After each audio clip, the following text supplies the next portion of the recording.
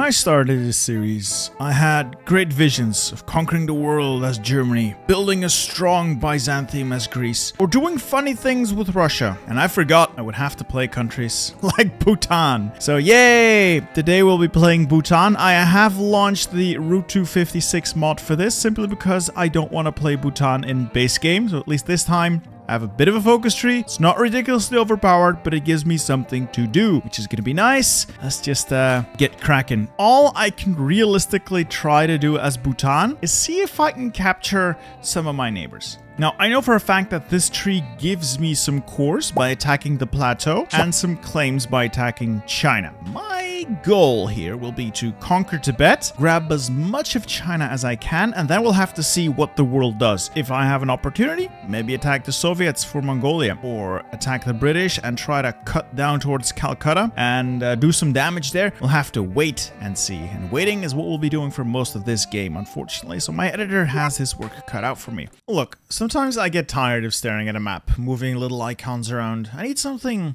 more. And that's where today's sponsor comes in. Watcher of Realms, a next-gen fantasy RPG. Feast your eyes on these incredible motion capture-based character models. From rare heroes to top-tier elites, these renders are stunning, amazing. And with over 100 unique heroes representing various races and factions, you'll have an impressive arsenal to unleash on enemy monsters. You can enjoy a rich storyline as you embark on a journey through diverse chapters, maps, and levels, and delve into the intriguing backstories of each hero. Now, this game is undeniably one of the most visually striking RPGs of the year. Now, engage in rewarding and strategic combat that requires careful hero placement, precise timing, skill utilization, and team coordination. Your strategies will directly impact the game's outcome, so choose your teams and factions wisely to overcome these obstacles. And I'm pretty sure fans of Hearts of Iron will find this easy to master. Also, check out the awe-inspiring dragon effects and rendering. You can collaborate with guild partners to challenge powerful dragons and climb the rankings in the new world of Taya. If you seek an even greater thrill, however, you can confront the endless waves of enemies in the Demon Tide. You can defeat menacing monsters and bosses, and you get some rewards.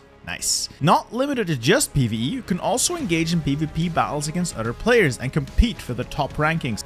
Watcher of Realms stands out with practical features like auto enhancements and auto fight, streamlining, hero strengthening. And to celebrate the global launch of Watcher of Realms, you can join an exciting team competition events where you pick a side and you have a chance to win incredible loot such as iPhones, Xboxes, Nintendo Switches. You can check the link in the description for the event details. Don't miss out on this extraordinary RPG. Click the link down below or scan the on-screen QR code to embark on this unforgettable gaming experience. Trust me, you're really not going to regret this. Let's start by building a military factory. We have 2 civs, yay.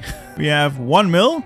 Yay. What else do we have? So, a mountainous people, so we're gonna be good. We have treaties with UK, so this is okay. But we are a defenseless country, so that's not great. And a backward economy, okay. Let's get cracking, see if we can turn this into something that's not a complete disaster. This teeny tiny country can become one of the titans of Asia, or at least I hope so. I think we'll have to flip either commie or fascist early. I'm thinking go fascist, and I can team up with Japan to defeat China. Maybe grab some land here and then as a fascist turn on the Soviets as well. We'll have to see how the world turns. Also, the fascist name for Bhutan is Empire of the Thunder Dragon. I'm sold on that. So it's time for some new ideas. That unlocks our advisors. We can create an army. That makes us no longer a defenseless country. And we can start on some industries. So let's go with the new ideas first. As for research, there's like no point in doing anything militarily for now. I should just go ham on engineering and industry because I can't even train troops. I have 1 factory making really bad guns and that's it. Instead of get mechanical computing, I could get better guns and start making those maybe. Yeah, let's go with the radical nationalism here. If we can flip, that would be nice. We're gonna wait though. I don't need that right away. There's no point in flipping right now because we don't have an army or an industry. Let's go with create an army and then see if we can actually no, let's go grab education reform. All right, so we have a lot of things to do, not a lot of time. Well, we do have a lot of time because there's nothing happening where we are. In almost every situation I would go with dispersed, but I think this is one of those cases where concentrated is probably better. We're gonna make use of the fact that we're technically in the Allies. I'm just gonna quickly plug in my supply hub into the British or the Indian railway network for future use. Might as well, while we're here, what else am I gonna build? I'm thinking maybe get the industrial concern to get research done a little more quickly.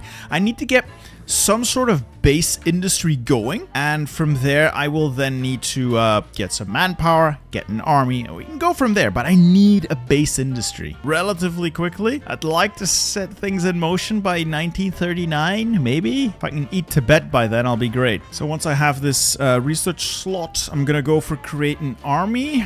And after that, I'm probably going to head down aggressive attitude and mass conscription. Get myself 5% recruitable pop. I need to start with something. I need recruitable population. Then we'll build up everything else. I know this feels like there's not much going on because there isn't. There really isn't. I'm just talking a lot. My editor is going to be editing a whole lot of the initial years out. But to my credit, there is nothing for us to do anyway. Hey, education reform, another research slot. Let's put that to work. Actually, 4 research slots? That's not bad. So, what do I want? I'm thinking climate-specific equipment. Winter clothing seems like a really good idea if I'm going to fight the Russians, and I'm going to fight in the mountains of Tibet. Plus, it leads to Jaeger infantry. Jaeger infantry, this is a Route 256 specific template, but these are essentially light troops that are really good in the cold and wilderness of the boreal forests. Essentially, forest bonuses, mountain bonuses, marsh bonuses. Might be good. Or I can completely ignore that and go for like the jungle stuff because of India and the desert stuff because of northern China. I could go for shock troops. Shock troops are pretty decent as well. Or just straight up mountaineers. I mean, that's the simplest thing to do is to just get mountaineers and basic infantry, really. I think that will be my path. Mountaineers, basic infantry, and see from there. Let's also grab artillery. Then radical nationalism down into mass conscription. That should get me some manpower. I'm also mobilizing a little bit of manpower now. Yay! Let's go up to volunteer. Oh, actually, maybe not volunteer only. I don't need the manpower yet. It's only like 0.5%. Maybe instead I want a little bit of stability. No, I want the manpower. I do need the manpower. Let's go grab support equipment. I'm also going to need to grab motorized. I just realized, yep, I also need trains. So the Route 256 research tree is a little different than the basic one. I like it, but I haven't played this mod all that much, so it's a learning experience while we go. But the basics of the game are still well known to me. Also about time we spend a little bit on Chief of the Army so we can get some army experience going. I like speed more than I like defense, so I'm gonna go with the armor maneuver expert. Next is probably going to be the popular figurehead, and after that, so many things we need. So little time for any of it. So little political power as well. So this is our infantry template. Not exactly impressive. Can I make it a little bit bigger? Something like this. 12 width. Still not amazing, but something we can work with. Usually I would use a mod to rename every one of these divisions into a channel member, but it seems to be conflicting with the Route 256 mod, so it's not there. I'll have to do this manually. So we'll start training some boys. Now I admit I am tempted to go to partial mobilization first, but I think the extra stability is going to be more valuable. Let's go grab popular figurehead. Stability is always just really good. Now let's go grab the inspection. This will allow me to improve my military standards, which I probably could use, and leads to more factories. Also, arms deliveries are going to be pretty cool, I think. It would appear Mao is at war with both Ma and Shaanxi at the same time. I don't think the Chinese Soviet Republic is going to win this. Now, ideally, these will be 30 width, but I don't have the manpower to have them anywhere near that size. So this will have to do. Let's just start with 2 for now. Again, rename them to my channel members. If you want to see your name here, join up and you too can join the victorious armies of Bitt3rSteel. I think one of the big bottlenecks for me is simply going to be manpower. Not just how much I can get, but how fast I can get it. Very small amounts are mobilizing. So we need to get mobilization speed up by going to limited conscription and grabbing things like extra war support to get mobilization speed up even faster. I think war support affects mobilization speed. I'm not sure. I thought I remember that, but I could be remembering that wrong. All right, I'm gonna go and grab Dragon Storm. This gives me a nice bonus to fascism support. I know it's a little early, or maybe a little late even. It will allow me to grab the national referendum, allow me to flip, and allows me to grab war economy. I just think it's a good idea. Never mind, let's do it this way. I'm gonna cheat a tiny bit. I'm gonna grab anti-fascist raids, mostly because, well, free stability, and then we will have the referendum anyway. We are now the Thunder Dragon Empire, and we got a good leader. These are all RNG leaders, so you could get somebody with really terrible traits, no traits, or decent traits, and these look all right. Militia proponent, good. Military monopolies, also good, even though it cost me a little bit of political power. I like this. This came out really good. I'm choosing to go with superior firepower because it is simply the strongest doctrine. Now, if only I could get men out there so I could use the strongest doctrine. I could also set the legal status of women. Limited rights gives me 50 weekly manpower and a little bit more recruitable pop, though that's not huge. And traditional roles, less recruitable pop, which is going to be terrible, but again, not that huge. But more factory output, more production efficiency. I think I want this. Enforced patriarchies, not really that good.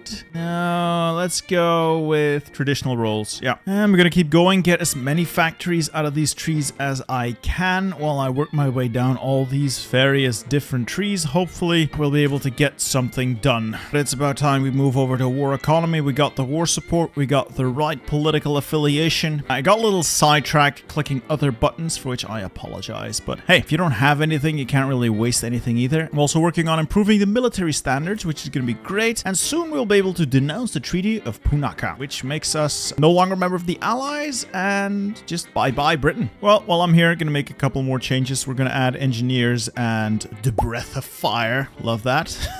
To both my mountaineers and my basic infantry, and support anti-air at some point as well if I can ever afford the expense, because let's face it, super expensive. And it's about time we left the UK. In 10 days we will no longer be their puppet and will leave the Allies. The Thunder Dragon Empire will stand on its own, or fall on its own. We'll see. This will just have to be enough. I have 37,000 in the field now. These guys will probably need to reinforce with the remaining manpower. Okay, the amount of units is fine. I'm going to have them exercise a little. I'm going to wait for manpower to take up, and once we hit that required 40,000, I'm going to take the focus and we're going to knock out our Tibetan neighbors. All right, we have the required 40,000 manpower in the field. We now move to attack the plateau. Within 70 days, we're going to strike. We're going to rush straight for Lhasa and capitulate Tibet quickly. That will give me the required cores. From there, we can see then infantry and command. Yep, right. We're going to get up all those bonuses if we can. We need to be strong for what is to come. We will be tested. We will be fiercely tested. Fortunately, it's just manpower we're lacking, not actual equipment and stuff, so that's good. Let's also grab some stuff that I completely forgot about grabbing. Let's see here. Professional Officer Corps is good. State Service of the Military is decent. I should have done that earlier because I'm an idiot. I forgot. Unit Elitism is actually pretty cool. I can get a lot of Mountaineers this way. I'm gonna grab that. Let's see what that is. That's a Route to 56 thing. Bold Attack is fine, and then Smoke and Fire. We'll see if we can blast our way into Tibet. Alright, let's get the Commando Expert as well. Simply declare war before anybody gets any wiser. And the goal here is simple. I want to go to Lhasa, knock them out quickly. My units should have the strength to do it. They're not at full strength, but should be strong enough to knock over whatever they have. And an immediate strike towards Lhasa and northwards. So I'm gonna build a railroad because I need to get that supply hub. It's little things in life. But yeah, now that the army's on the move, the members are tearing it up here. We'll have no problems here. Absolutely no problems. Members will tear through this. So Tibet's almost already defeated. I think I need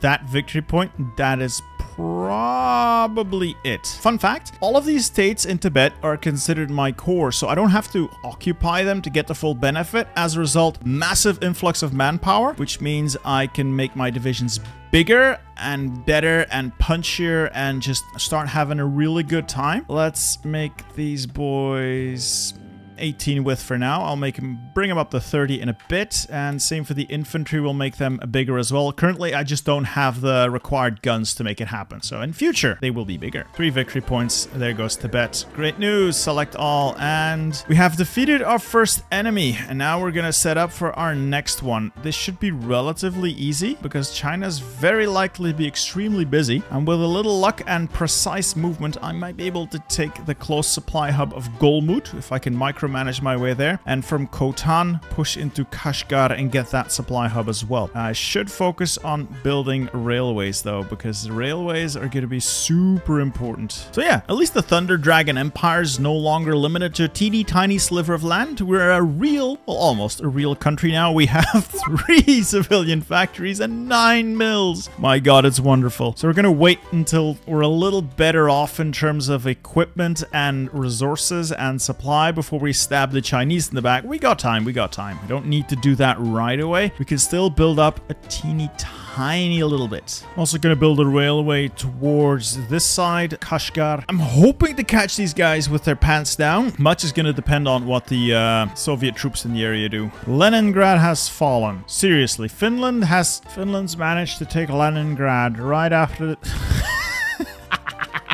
It's amazing. They'll never hold it, but it's amazing. Well, March 1940, I think it's about time we got in on the fun. Swallow the white sun. Centuries of Chinese rule have left severe scars in the face and body of our society. The people of Bhutan will now rise up and take what's rightfully theirs. Perfect. Sounds like jolly good time. All right, so we'll be setting up all along this front. We'll be fighting the Chinese United Front after all. And I'm thinking use the Mountaineers as a sort of spearhead towards Golmud. I will need the Mountaineers at their best performance for this. Let's try and make it something snappy and stop the exercises. We've burned enough equipment as it is. We've worked on their template a little bit, so added a little bit of artillery. I hope to add 2 or 3 more, bring it up to a nice 30 width, and then we're gonna go to town. And there's something wrong with the game because it doesn't remember every division I've renamed. So again, I rename every single one of my divisions into one of the members. It seems to be forgetting it every single time. So again, I need to manually update this because the mod doesn't work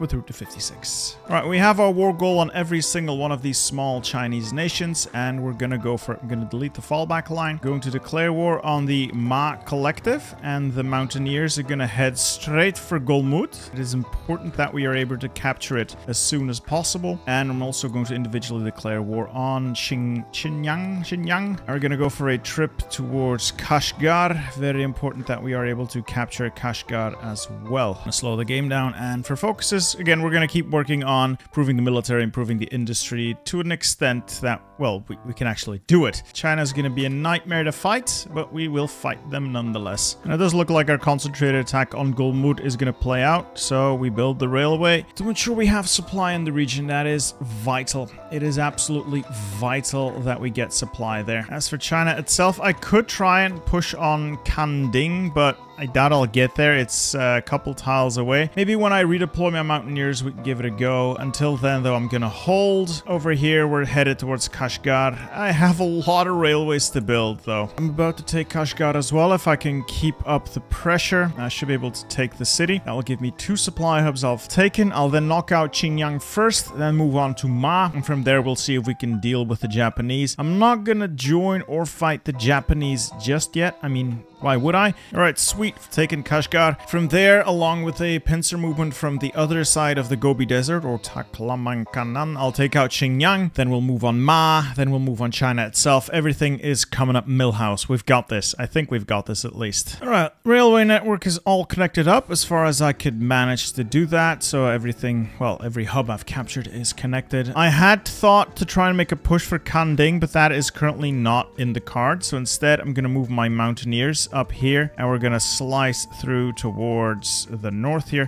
try to cut off some divisions, destroy them, and move on from there. It does look like the Chinese are launching the occasional counterattack, and they might be able to push me here and there. Unfortunate?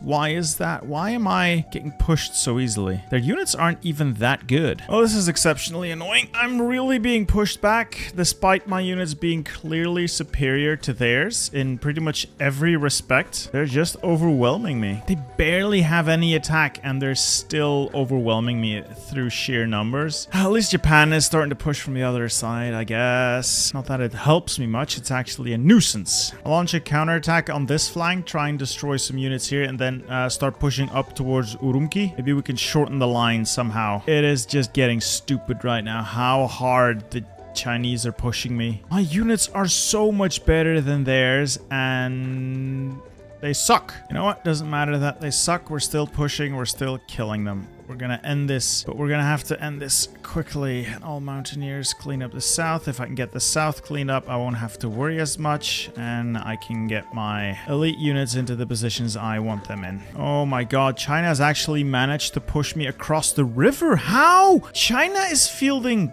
garbage. Literal garbage that has virtually no stats, and it pushed across a major river into deserts. Doesn't matter. Doesn't matter. We'll solve that in a bit. I'm gonna shorten my line somewhat. Well, at least they've taken Urumqi and secured local supply here, and Xinjiang doesn't really have all that much left to it. Another encirclement about to happen here. We can get that closed. Perfect. More divisions to the slaughter. If we could take Hami, that will be the end of Xinjiang. Japan is overwhelming the Republic of China though, so slowly but surely we are going to win in tandem with the Japanese. I just want it to be more my thing than a Japanese victory, because I don't want to, you know, I don't want to share. There we go. Xinjiang clique has capitulated. Well, this is nasty. Okay, so all-out assault on all of those isolated units. Hopefully we can make something happen here that's not too horrible. So pockets here, pockets there. We're getting them. We're gonna get them. We'll have them soon. Railway network's looking spicy. I just need a couple more of the northern hubs to really get the juices flowing. The supply juices, obviously. We've got a good amount of kills though. So we've lost 48,000 brave Bhutanese soldiers, but we have slain a reasonable amount of Chinese, 240,000, and an assortment of others. And with a little luck, we might be able to get another encirclement in here if our units would just hurry up. And yes, and up here again, yes, maybe. And that will allow me to encircle 8 Chinese divisions if they can just take that tile. All right, 8 Chinese divisions encircled. Oh, seriously? I hate my units. They just don't know how to play this game. Anyway, they're still encircled, so yay. Now let's kill these guys off before they can get out again. We've also linked up with the Japanese. Do I want to join their faction? See, if I join their faction, it becomes easier for them to take all the stuff I've taken, and vice versa. Also, if I join their faction, this thing will bypass. I don't think I'm going to be fighting Japan, though. There is room for 2 empires here for now. So I think I want to make friends with Japan for the purpose of carving up China. Yeah, let's just join the faction for now. Might not be the brightest idea I've had, but I think it's going to end up paying dividends. It's going to be worth it in the end, I think. There goes Ma. That only leaves the Republic of China severely, and I do mean severely, weakened. And let's see if we can issue the death blow. Oh no, there's Huangxi as well, but well, they're not doing all that well. I'm just gonna launch an all-out offensive all along the line. It will be expensive, I know, but I want to see if I can overwhelm the remains of China now by applying brutal pressure. Being in the Japanese faction, I'm gonna use the fact that they are committing troops to pull my armies away from like main front lines. Hopefully that doesn't end up biting me in the ass, which it very well might. I'm gonna try and reorganize my forces a little to see if I can't get a little bit of concentrated pressure in, create some pockets here, and try to focus on taking out Huangxi. That will essentially encircle the Republic of China, and then we can come in from all sides all at once and just crush them. I also want to maximize my own gains here by not giving the Japanese too much occupation. We've already pushed up to a nice 12% participation, and we have a good amount of occupation, so I want to get as much out of this peace deal as I could possibly get. And with Huangxi capitulating, it's all over now for the Republic of China. The last one standing, their army's been decimated. I've killed 500,000, almost 500,000 of them. I'm gonna try and drive a wedge between their last remaining pockets. Destroy the Chinese armies. That's what I have to do here. So it looks like we're up to 13% participation. I hope we can get a juicy peace deal out of this. China's gone. They're gonna collapse into teeny tiny pockets that we now just have to clean up once we can get them encircled, and from there it's just a matter of mopping up. It is gonna be annoying because they're all gonna be bunched into like 2 or 3 tiles, but Oh, Barbarossa is kicked off. And there goes the Republic of China. Time to smash and grab. Get the best possible peace deal that we can, really. It's gonna be difficult to grab everything, but we'll do our best. And that ends the peace deal with a pretty reasonable victory for us. We got most of the resource-rich areas and population-rich areas of the south. Through unknown shenanigans, the Japanese AI kept contesting the province of Gannan until neither of us us could take it. Thanks, Japan. And as a result, there is now an independent China in the middle of China. So that annoys the hell out of me. And of course, Japan puppeted the rest of China. Actually, not a very bad peace deal here. And this opens up the way to recruit additional units. So we're going to build up more forces. Going to build up my railways as well. And I'm going to try and strike out at the Raj soon. But looks like Siam and Japan are making some gains here. So if I want anything out of this, I'm going to need to strike soon. Once this focus finishes, I'll come in swinging from the north, try and cut towards the Cape here, and then we'll do all the damage we can. It's gonna be very exciting because we're not really a superpower just yet, but I am very much hoping that we can deal a decisive blow here. Knock out India, evaluate where we stand, and either call the campaign or see if we can stab the Soviets in the back as well. Because I'll be honest, I'm not going island hopping because I have no navy, I have no air force. Once India falls, pretty much we're gonna be done. Oh, continuation war. Finland's in. Yay, that's good news for Italy. This is do or die. We are going to commit to a war with the Allies, and that's going to suck. We also have ports that are currently unguarded, so hopefully no big naval invasions are going to hit us. Once India falls over, we're going to see about securing our ports and maybe think about attacking the USSR. But for now, let's just see about just dealing with India first, okay? We're going to declare war. Yay, and it's going to suck. I mean, I have no qualms about this. This is definitely going to suck. We're at war with the Allies, and that's usually not a happy-go-lucky time. But we're gonna go for it. We're gonna see what kind of damage we can do here. We come thundering down from the mountains. Now, what I am most concerned about is the fact that I will very, very likely be forced to fight Americans here soon. And Americans are gonna be annoying because there's a lot of them. A whole lot of them. But hey, we got our first little pocket in. It's not huge. It's not very impressive, but it is a pocket, and I appreciate you.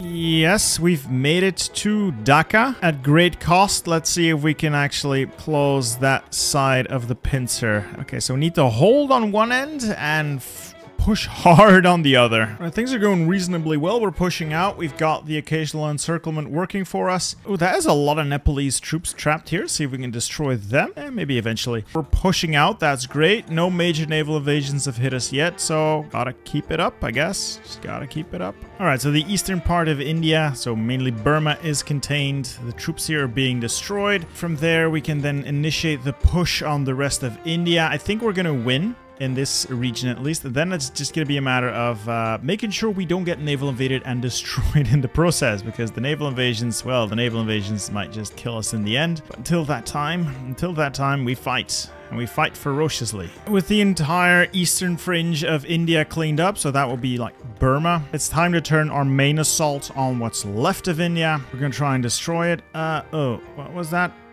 British units have landed in Bangkok, but there's the giant army outside Bangkok. Retake the city. AI, just retake the city. There. I'm gonna see if I can knock out India now. There are still some holdouts, some stragglers, a lot of allied divisions still kicking around here. But I think my units are better, and I have maybe not the advantage, but I do think my units have the strength to make it happen. Just gotta keep the momentum going. Yes, India is being carved up nicely. The Thunder Dragon Empire rules. We shall dominate Southeast Asia. They all mocked mighty Bhutan. They mocked us, but now look at them run.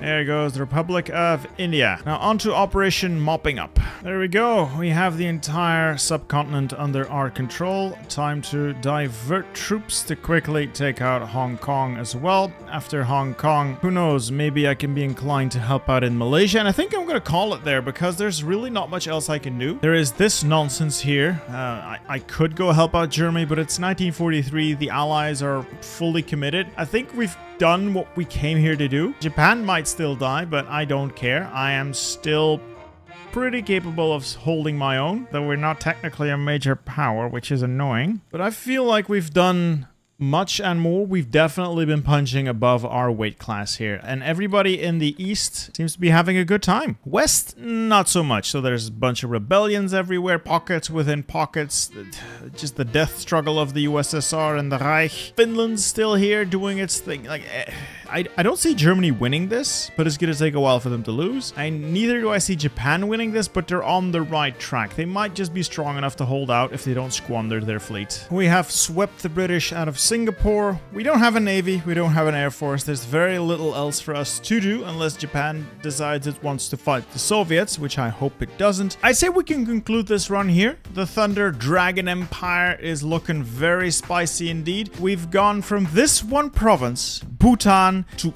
all of this, baby, and we are lacking some stuff, but we have a decent army. We're pretty good here on the world stage. We have 39 mils, not bad. We have 24 civs, again, not great, not terrible. We're competent, we're a regional power, and we will only get stronger from here. However, I really don't know what else to do. I don't want to fight the Soviets without Japan. I don't think Japan really has what it takes to fight both the Allies and the Soviets, so let's just declare victory and call it here. Anyway, I dreaded playing Bhutan, but this mod actually made it reasonably enjoyable without making it incredibly overpowered, so I hope you guys enjoyed watching this video as well, and I hope you'll enjoy this next one as well. See ya.